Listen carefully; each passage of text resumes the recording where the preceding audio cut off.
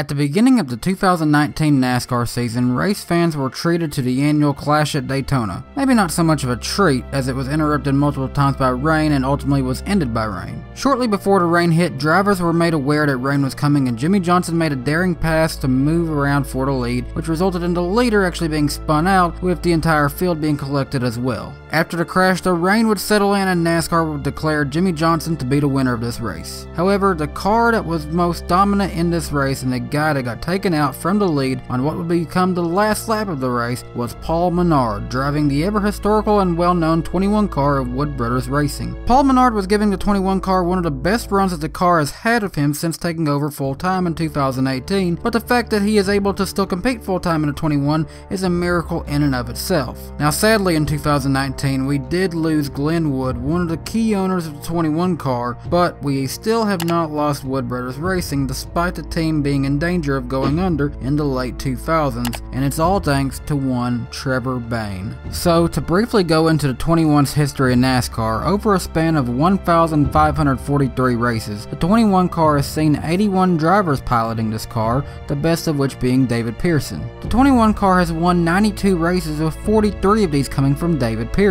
The 21 car has also seen 324 top 5 finishes along with 934 top 10s. This one particular car and team was once one of the very best teams in all of NASCAR. However, over time, things would change. New powerhouse teams would begin to emerge in NASCAR. The cars would change, new drivers would take over, and this would ultimately lead to the Wood Brothers changing to just being kind of a mid-pack kind of team, and they were just getting by in the early 2000s. The 21 team saw one win in 2001 at Bristol Motor Speedway with Elliott Sadler, and while it felt great, the team would go winless for almost exactly 10 more years. Over those 10 years, they'd have Sadler as their driver until the 2003 season, when veteran driver Ricky Rudd would take over full-time, until the 2006 season when Ken Schrader took over to race. Then in 2007, things began to really change with Wood Brothers. Wood Brothers Racing would no longer compete for a driver's championship, as 4 drivers would actually compete in the car in 2007,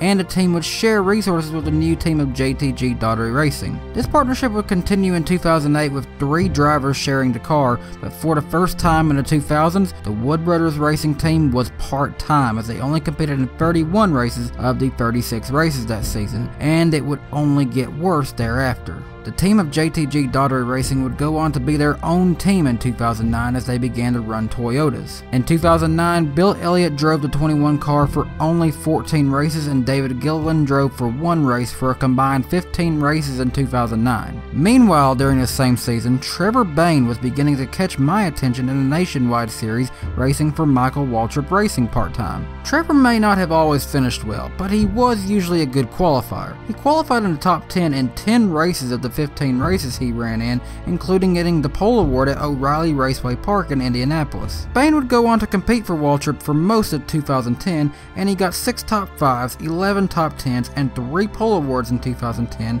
but towards the end of the season, Bayne would actually switch teams. With 7 races remaining in the 2010 season, he went over to drive for Roush Fenway Racing as he would develop his career here with them. As he transitioned into his new team, part of his new agreement was to race with the Wood Brothers for at least 1 race at Texas in 2010, where Bill Elliott ran the other 14 races that season. In Trevor's debut race, he was able to finish in 17th place, and it was enough to get him the chance to drive at spring testing at Daytona in 2011, and people could tell immediately that something was very special about that car the 21 team had brought and the driver they found to drive it. Jeff Gordon even trusted him throughout Speedweeks to be his drafting partner, and the plan was for them to work together until a crash would take Gordon out of the 2011 Daytona 500. At this time, 2-car tandem racing was in place and you needed a drafting partner. Bayne would have to adapt, and towards the end of the race, he was all set to work with Roush Fenway Racing partner David Reagan, but with 2 laps to go on the green-white checkered finish, Reagan was the leader and changed lanes before taking the green flag. Reagan was ultimately black flagged by NASCAR for this, and then another caution actually came out, resulting in Trevor Bayne being the leader for the restart. He got hooked up with Bobby Labonte and managed to hold on to become the youngest winner of the Daytona 500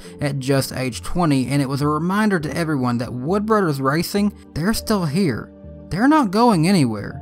The financial gain of winning the 2011 Daytona 500 was surely well needed for the team, as some did not know if we would even see the Wood brothers after Daytona. Trevor Bayne would actually compete with the Wood brothers team for the first 8 races of the 2011 Sprint Cup season and would run a total of 17 races that season while also running Roush's nationwide program. Bayne would go on to drive part-time with the 21 team up until 2014, running no more than 18 races during this time before going full-time in the 6 car in 2015. The 21 team would then go on to find a young Ryan Blaney, son of Dave Blaney, a Penske developmental driver, and they ran with him for 17 races in 2015, and Blaney did really great actually. He scored 3 top 10s and he qualified in the top 10 7 times that season. This would help lead to a full-on technology partnership between Penske Racing and Wood Brothers Racing, and for the first time since 2007, the Wood Brothers Racing team ran full-time with Ryan Blaney as their driver, and they had a great year in 2016. Ryan Blaney scored 3 top 5s and 9 top 10s that year, and in 2017, Ryan Blaney got his first career victory at Pocono Raceway driving for the Wood Brothers 21 car. Today, Blaney is now a Team Penske driver driving the number 12 car, but the partnership between Penske and the Wood Brothers is still alive and well, as now veteran driver Paul Menard drives a 21 car with support from Ford and his family's hardware store Menards. The 21 car appears to be here to stay for now, and I believe that Paul Menard does have what it takes to win again in the 21 car in 2019. But all of this even being possible, I give credit back to young Trevor Bayne's Daytona 500 victory almost 10 years ago. Now, Bayne may be seen by many as a one-hit wonder, as he has now left NASCAR for now with no team to race for, but I am grateful to say that his one career victory may have just saved one of NASCAR's greatest teams ever. But what do you think? Am I right or am I wrong? Did Trevor Bayne save the Wood Brothers 21 car? Drop a comment down below and be sure to hit the like button. If you're new to DannyBTalks, then make sure you hit the subscribe button and click the notification button, that way you never miss another one of my videos. This is Danny B, and thank you so much for watching my new video, and I hope you have a great day. Bye guys.